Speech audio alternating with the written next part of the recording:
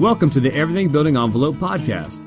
On this show, we discuss topics relating to the exterior building envelope, such as waterproofing, glazing, cladding, roofing, and more. You can subscribe to this podcast on iTunes and Stitcher. For previous episodes, show notes, and bonus video content, check out our website, everythingbuildingenvelope.com. Now, here's your host for the Everything Building Envelope podcast, Paul Beers. Hello, everyone. Welcome to the Everything Building Envelope podcast. We've got a really interesting topic today, kind of nothing that we've talked about before on this podcast, radio frequency shielding. And we're going to learn all about that related to security. Our guest is Eric Kozinski. Eric, thank you for coming on. Thanks for having me, Paul. Yeah, so this is pretty interesting. But before we dive into the topic, maybe you could tell the listeners a little bit about yourself. Sure. So I've been with Signals Defense here for nearly 15 years. Took over the president role here at the company just earlier this year in 2017. And before that, I worked for several years for a large general contractor here in the Baltimore, D.C. area, where I had some experience with very unique projects around this space and for some very unique customers of all types. So I come from this side of the U.S. and look forward to talking to folks here around the world that we've been working in here at Signals Defense for the last 15 years or so. Great. So tell us a little bit about Signals Defense also, please. Sure. So Signals Defense has been around since the late 90s, and we were founded on several requests to provide higher levels or better levels of radio frequency and infrared shielding for windows. And that request really came out of several secure government clients who were looking for better technology as the world of technology was improving in the communication space. There was the realization that many existing facilities have some security vulnerabilities that need to be resolved. And so Signals Defense was a pioneer in developing and putting together some products that could be implemented in the field very quickly through window films and glass to secure many of these facilities quickly based on a lot of that new technology development. And so 15 years later, actually closer to 20 years later, we're still here doing the majority of the same thing with some new technology and moving these clients through and really developing outside of a traditional government space and into a true commercial space as well. So Signals Defense has a coast-to-coast reach of clients and customers, including international partnerships and clients as well. This is like an upgrade over the Cone of Silence and Get Smart. That's a pretty good way to put it into pictures. It's the idea of this technology or uses of radio frequencies to get into a network or get into a client or hack, if you will. The methods and means are just exponentially growing day to day, and you can hop on the internet or the television and see which corporations are having problems or which governments are listening in on other governments, even up through these last couple of weeks. And the ability and the tools are getting more prolific and accessible to everybody. And so Signals Defense is a piece of the solution for buildings and for customers who have these concerns and might be exposed to threats that they might know about and many that they don't know about. Yeah, what you were saying is so true. Just, reading the paper, watching the news, which isn't always my favorite thing to do, but, there's so many things going on now. It seems like everything's coming at you from all sides with the technology advances that we've had. And, obviously it gives the people, I guess for lack of a better term, the bad guys, a lot more opportunities and things can be a lot more invasive than they used to. So it looks like you really have a unique niche in the construction envelope market. So And you told us how the company got started. So I don't know if you want to talk about that anymore, but where's this headed as well? So really originally, as I mentioned in the beginning, the initial driver behind trying to find a product for glass that would secure facilities, as many buildings as possible, quickly came in the form of a window film.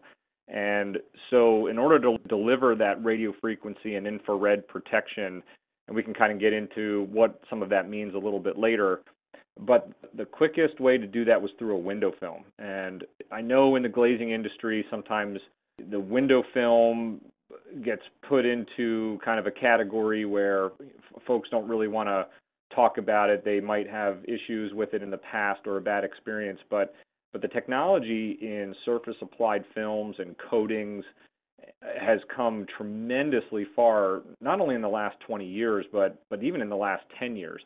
And so our initial products, and now 6 generations later, are all based around a sputter-coated metallic films that are high in light transmission and low reflectivity, but it's all in one single layer or single component versus multiple layers or multiple components put together.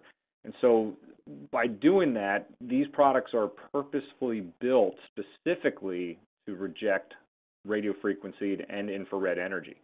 So it's not a byproduct or an accident that these films or our coated glass or laminates provide that type of protection. They're specifically built to resolve kind of that range across the radio frequency and infrared spectrums that are of concern. So it's a nice solution in a space that really never had a solution or was just kind of a byproduct, because folks understand, especially in this building envelope space, they understand energy rejection, they understand taking care of certain things, whether it be water, air, energy, but that RF, that radio frequency space, is something that's really still new to a lot of people. So that's kind of a hole that we've plugged here over the last almost 20 years.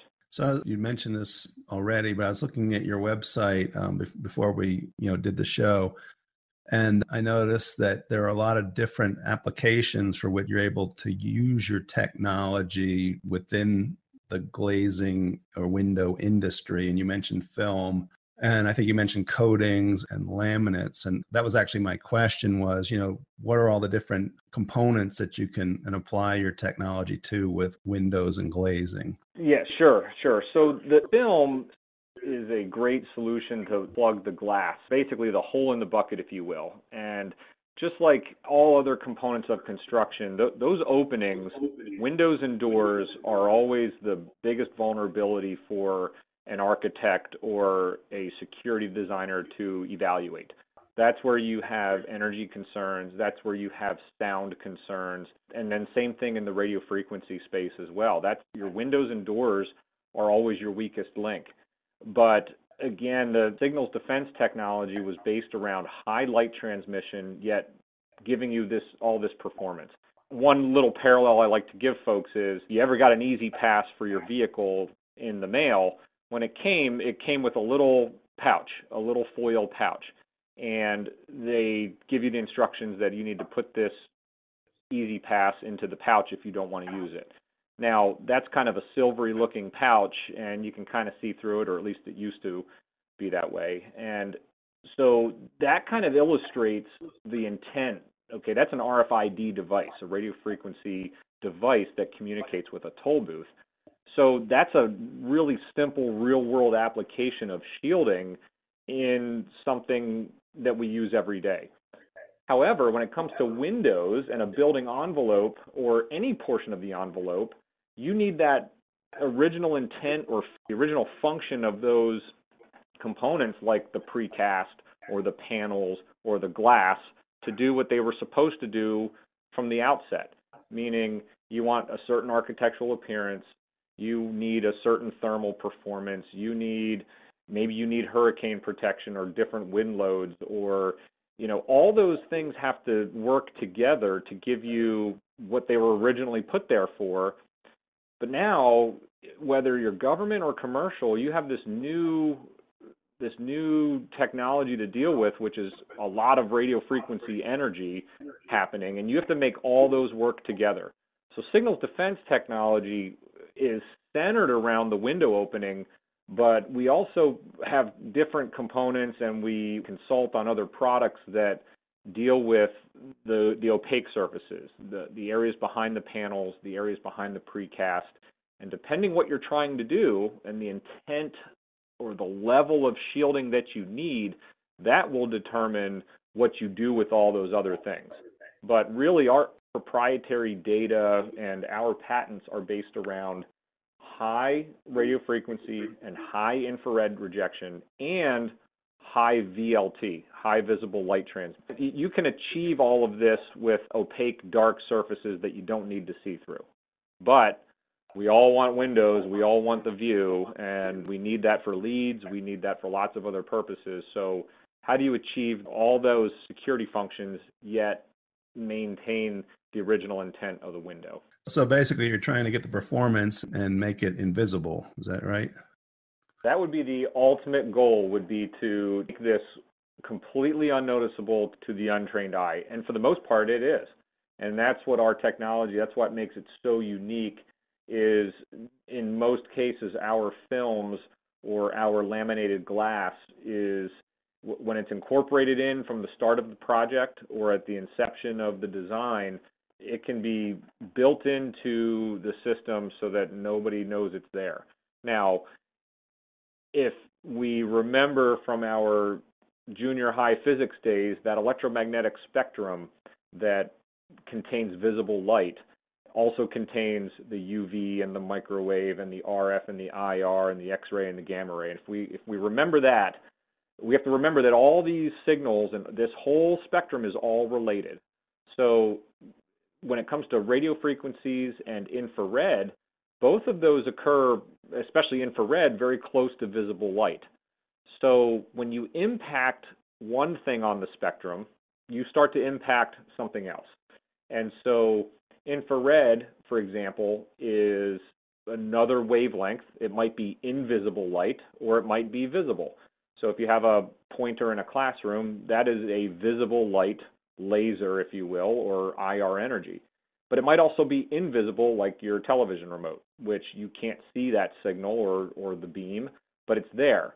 And so back to windows, when you impact or you're trying to reduce or stop radio frequencies and infrared energy, you generally start to impact some of the visible performances. And what we've been able to do is reduce or minimize that impact, yet still give you the other performance. And that's what really makes it unique. So what we're talking about here with the whole platform is architectural shielding. So basically taking the building and making it resistant or stop whatever it is that you want to go through it. Is that right? Or yeah, so really all of this, as I mentioned, started as a security requirement for intelligence organizations and governments. Because of that, we see a developing need outside of the government today. And again, you can look in the news and see what people are doing to other people. But just in the last 20 years, the proliferation and the growth of radio frequency devices, and by that I'm talking about Wi-Fi. That's easy for everyone to understand because most of us have it in our house, in our offices, it's everywhere. Bluetooth technology, right? Everything we have might be talking to something else so that we can play music on a remote speaker or we can print wirelessly. And that translates to RFID for all of your inventory control. How do these major retailers control inventory? Everything has an RFID tag on it, just like your EasyPass.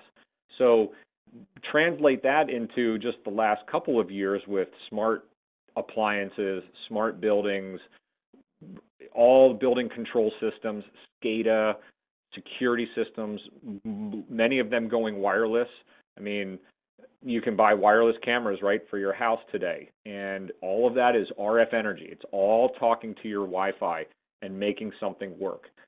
Well, it's still accelerating, and there's no sign of that getting any less. Even here we are in the second decade of the 21st century, and it's still growing. So as we continue to make these buildings and our offices smarter and smarter, and more everyday devices start talking to each other, we're starting to see RF levels and the security concerns of interference or hacking grow. Okay, the more energy we generate inside of our space in your office today, the more electronics you have, the more energy you are pushing out through your office. So what we're seeing in commercial world is almost a workplace efficiency problem, where there's too much stuff that's getting too smart and starting to interfere with each other. Not to mention the security piece of that, right? The more stuff you put in the air, the more vulnerable you are to somebody getting in there and taking it. So this topic of building shielding, which really for 50 plus years has kind of been really a government type mindset around security, has gotten a little more public, and real corporations are taking this very seriously. So the whole intent of what we call architectural shielding is to enhance your building envelope, or maybe it's just a room. But in our space, we're generally looking at whole buildings or portions of whole buildings where you are trying to provide that shield. And as you mentioned, Paul, the cone of silence, if you will, maybe that client in there, maybe it's a commercial company who occupies 3/4 of a building, but they maybe do some very sensitive stuff, or they have some corporate proprietary information that they don't want to have moving across their Wi-Fi down to their neighbors. And so they kind of want to create that cone of silence, or that RF tight space, if you will, that contains that energy. And it works both ways. You might not want the impact of the interference coming from the outside, from somebody else. Maybe you don't want your neighbor's Wi-Fi flooding into your space, and you don't want to be pushing your energy out of the space.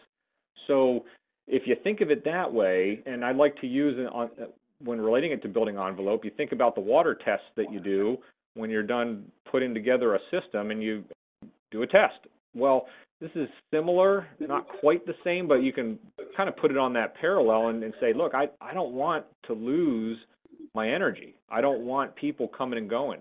And I've kind of coined a term around this called RF predictable, or radio frequency predictability.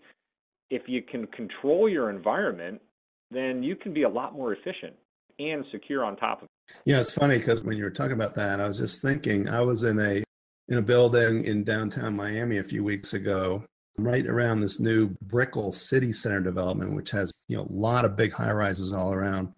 I remember looking for the Wi-Fi, the guest Wi-Fi office I was in, and I could not believe how many other signals were showing up. And I could see where that would be a big concern, because you don't know, everybody's got a way in. You don't know who they are. You always try to keep people out, but you try to, protect stuff with passwords and everything. But having that much stuff coming in, I would think would give security concerns also. You hit the nail on the head there, Paul, and it goes that way with any technology, right? Everything was developed with a good intent in mind, and all of this technology, the convenience is fantastic. The way we move information is quick, it's efficient, it's tremendously positive for the majority of our society, and all those ethical uses for it every day, whether it's healthcare, education, you name it. Our technology helps us do things so much better than we used to. Unfortunately, all that technology finds their way into many unethical hands and unethical uses. And one of the biggest threats we see, and whether it's the amount of Wi-Fi access points in the space, which is scary enough because whether it's encrypted or password protected or not, there's plenty of tools to get into people's devices through everyday Wi-Fi. But one of the biggest emerging threats we see is the use of drones. And it's not just the use of the drone itself, and there's plenty of recreational and corporate uses and benefits out of drone technology. But what the drone does is it brings all those traditional threats into a new up-close proximity, right? We've seen them crash on the White House lawn. We've seen them spying on corporate events or speeches. and we've seen them potentially deliver a destructive or maybe explosive device. Well, in the RF space, you now have a tool that can pull right up to the 15th floor of a building and hack the Wi-Fi. Now, it used to be when you were on the 15th floor or the 20th floor or even the 10th floor, or if you had a 30-meter setback with a fence because you had a nice corporate campus, that what you were doing was pretty safe. Well, the drone has eliminated that boundary. And in this country, we can't just shoot down a drone because that's invasion of privacy. So think about the new, scary, unethical uses of these devices. And now we can use Wi-Fi to heat map what's on the other side of a wall. So the drone just makes another tool to get that technology closer to you.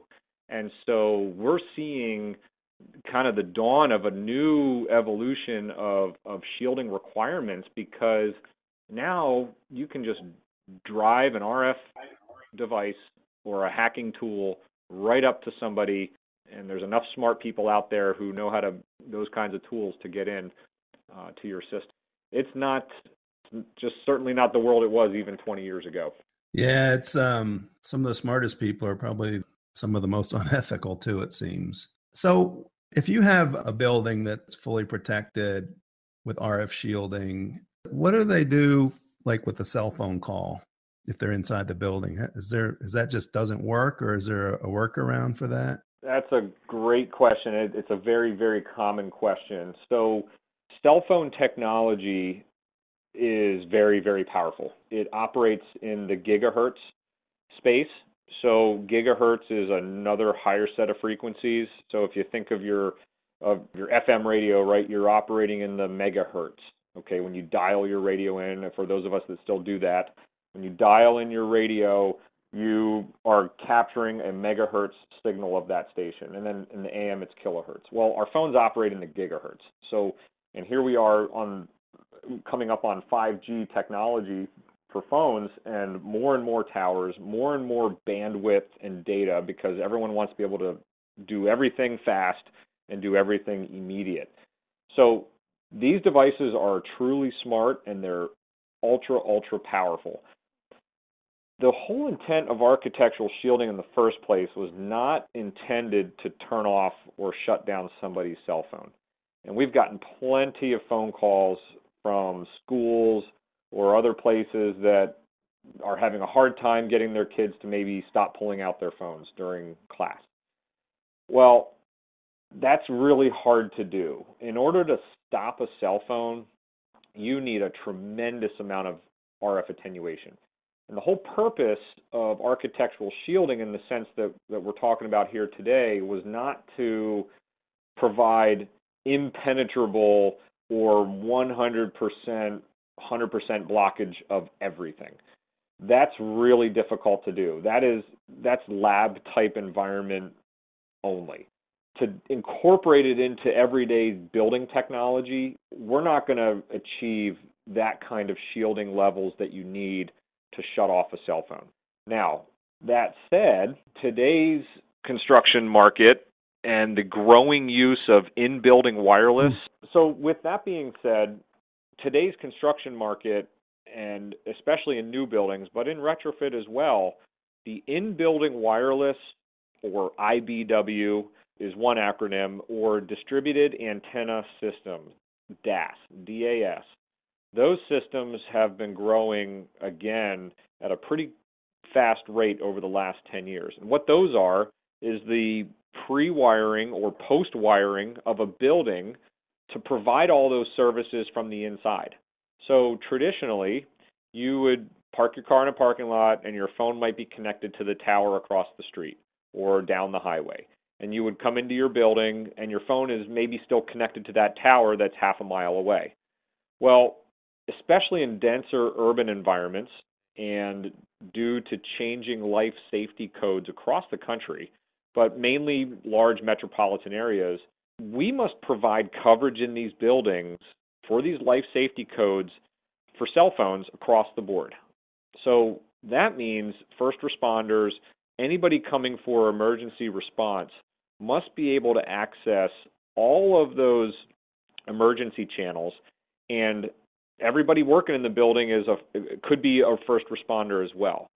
So they expect cell phones and data to continue to work in a building, in every corner of the building all the time. So what that means is you're going to start to see from the inside out, it's becoming another utility in these facilities, or any building, any commercial building in downtown Manhattan today has a distributed antenna system being built in from the ground up, which means when you're in that building, your phone connects to the building, not the tower on the top of the building across the street, but you're actually connected to the building. And you don't know it, but your phone makes a handoff from one tower to basically the antennas inside the building.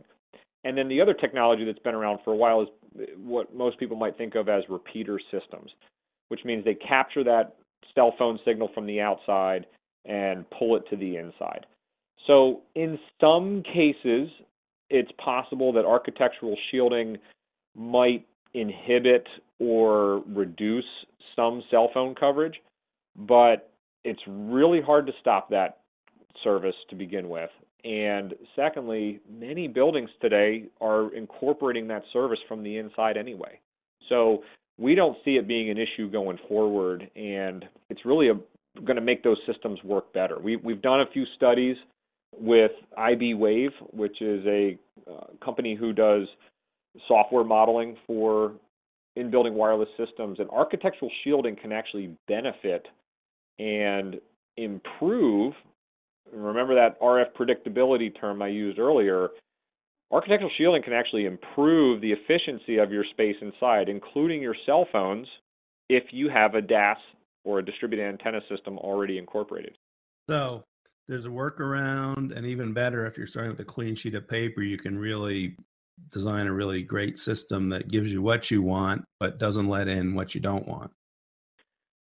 That's where we see the future going with this, is as awareness grows around not only the security piece, but the efficiency piece, is these buildings are getting smarter and interfering with each other. You're going to want to start to isolate yourself. Depending on the environment that you live in and work in, you're pretty soon going to want to have your space to yourself for many different reasons, and that includes the RF. You're going to want to have your own RF space and not have somebody else interfering with it. You know, it's funny because I just had some issues with my home wireless. And one of the problems was, if I'm saying this right, my frequency was like too close to some other people's frequencies that I was picking up in my house. So that makes a lot of sense in that context. We've all seen the garage door opener that opens up the neighbors accidentally, or the key fob on car keys that maybe 1 in a million times it opens up somebody else's car on the other side of the country. But it's pretty amazing. There are lots of little everyday examples, but what I'm really trying to stress is that it's only getting worse. And the more stuff we make more convenient, the more RF radio frequency energy we're putting into our space. So as far as using the RF shielding technology, what do you do outside of the windows and doors or the glass? One of the big services that we provide that not many folks do is the consulting piece around this.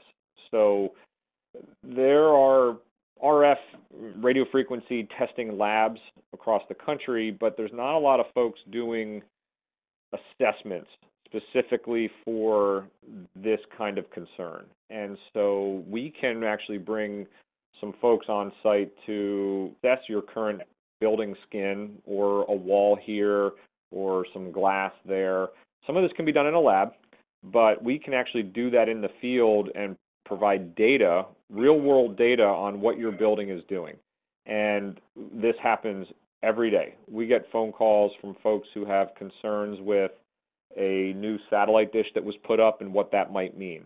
Or there's a new wireless signal here that wasn't here before and it shouldn't be here. Or those types of concerns come in, and we have the ability to provide in-field assessments and recommendations on how to improve. And it's never as we kind of alluded to earlier, it's never eliminate. It's very difficult to completely eliminate radio frequency transmissions, but we can reduce it to the point where it doesn't impact you, or it's safe, or it's secure. So that's a huge, huge growing piece for us. That also goes for new construction as well. There's so many little things that you can incorporate, and if you're thinking ahead at the time of inception, you can incorporate small little things along the way that make your building a little bit better. And of course, it's always harder to go back and fix something later or add something or increase a budget. But when you address some of these issues, because you're already addressing physical security, regardless of who you are, you've already decided that you're going to have a certain kind of door or a certain kind of lock or certain kinds of cameras. But again, this RF space, this radio frequency space gets lost, and it's not really being addressed soon enough in the job, and we can help with that. So this all began with the government, obviously makes sense. And now others have taken this type of technology and security very seriously. So what other kinds of applications or customers are benefiting from this? We have examples of a host of different things, and some of them I alluded to, where we have a client, for example, in a very dense urban environment who is in a historic structure, and they were about to occupy several new floors, and they told us we have 1,500, and count it, 1,500 wireless network access points passing through our space. To your point earlier, Paul, about being down in Miami, this company they couldn't even operate because they had so much interference from other people and residential locations and cell phone hotspots, et cetera.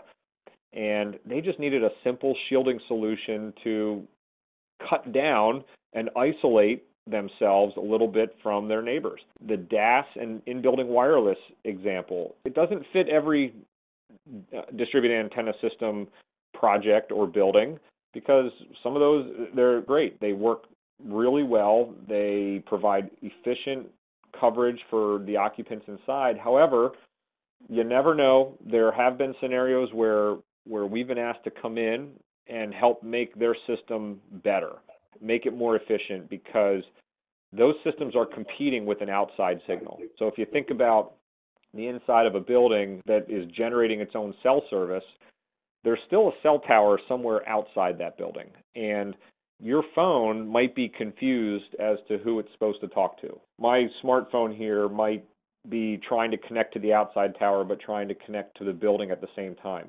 And we've had clients call us and say, we're having a cell phone problem, but it's only this one carrier, and it's because of this system is confusing the phones.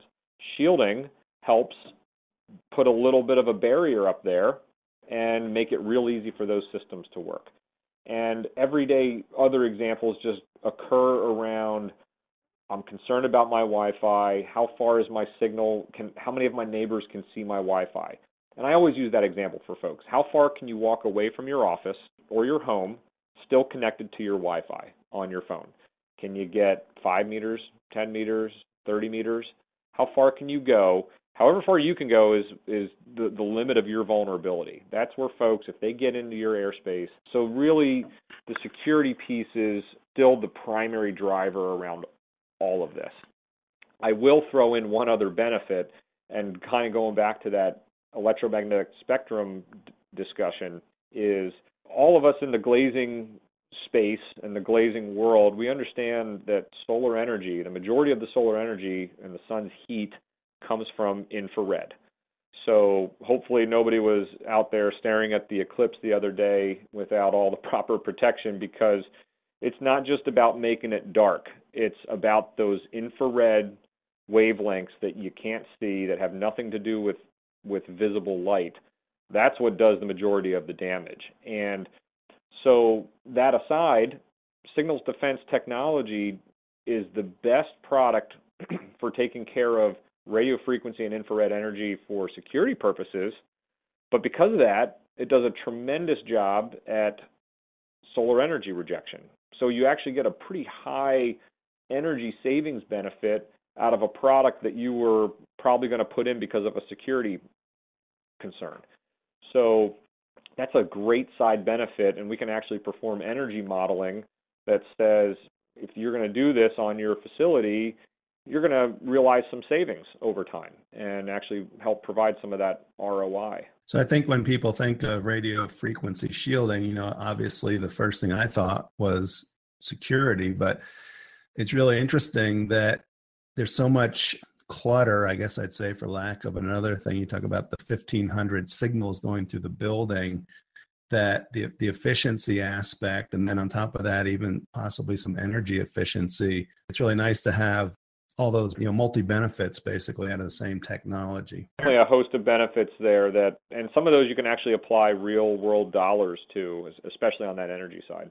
So Eric, this is really fascinating. So people want to find out more about radio frequency shielding and signals defense and what it is you guys, how do they do? Yeah, Paul, our website is fairly informative and has quite a bit of content in there.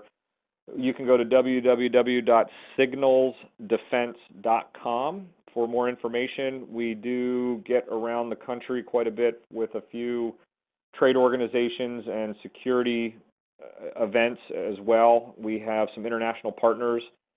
We'd be happy to help out any way we can with any concerns or questions. We have examples of work all across the country in the U.S. here, and that includes all 50 states.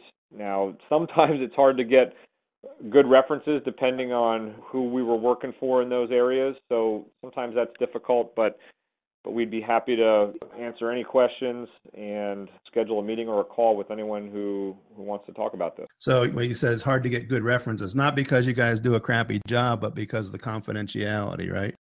Correct. Thanks for the clarification there. It's some of our clients, we're in the security business, and so the security functions of what we do, our clients expect us to maintain that confidentiality. And so we do get that often where somebody says, hey, what did you do here and why? And I need 5 references. Well, that might be hard because quid pro quo with some of that stuff, and we got to be careful as a security company here. All those confidentiality agreements, I'm sure you sign every day. Plenty of those in this business, that is for sure. Well, Eric, really, really interesting, and I thank you very much for coming on. I know the listeners are really going to get some good stuff out of this, so thank you very much. So, Paul, thank you to you and the Everything Building Envelope team. I really appreciate the discussion today. Yeah, we're really happy to have you. And I'd also like to thank all of our listeners at Everything Building Envelope. If you want to get more information about this show with the show notes, please visit everythingbuildingenvelope.com. And until next time, this is Paul Beer saying so long. Thanks for joining us today. Please subscribe to this podcast on iTunes or Stitcher. For more information on the Everything Building Envelope, previous episodes, show notes, bonus video content, and much more, check out our website, everythingbuildingenvelope.com.